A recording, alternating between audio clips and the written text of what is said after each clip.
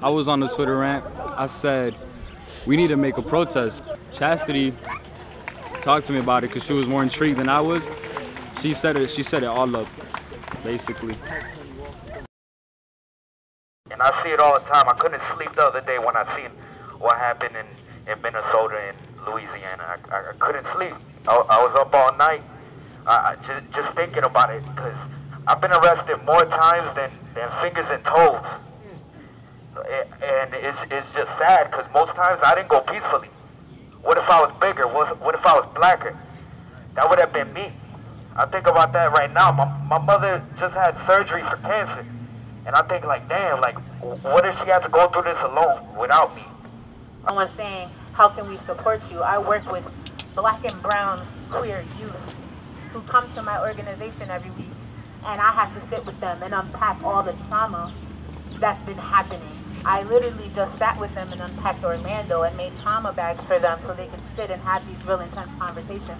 But how much gimp and pipe cleaners can I give to kids who feel afraid to walk down the street?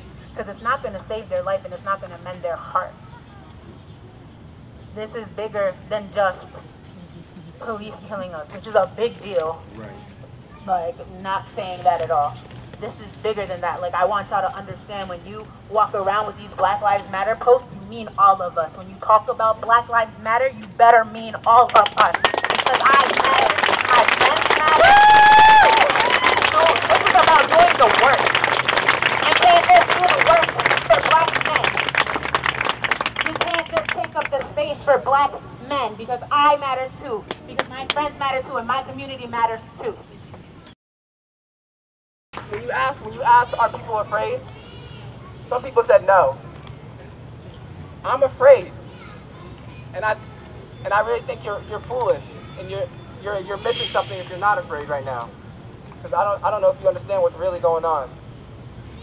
I'm afraid for my black trans people.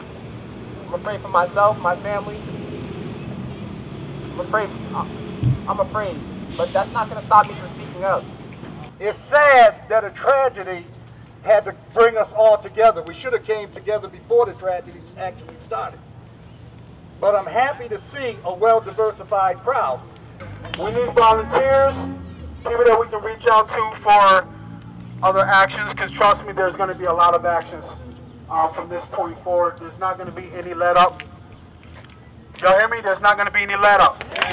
The Latinx vision of citizenship should not only be for our undocumented families from the South, but for the 40 million black Americans who live in America every day and are still waiting to live the dream that Dr. Martin Luther King had said was promised to them. I will say this today, that I am filled with hope. Hope that in the city of Holyoke, amidst all of this uncertainty, we are here because in these moments is when real change occurs. We must, and I must say, that there is a new civil rights movement in America that is born from the Black Lives Matter movement, that includes the freedom and uncolonization of Puerto Rico, the LGBT community, and all of you here today. Together we shall overcome. We will be united. Unidos, united, unidos, united, unidos, united, unidos, united. Thank you all so much. God bless you. When people get arrested, they get a record. Some of us are not going to be able to get jobs, and if we do, it's going to be a long time. How does it make you feel? If we want to, if and when we do civil disobedience, we will have training for that, right? And there will be certain people.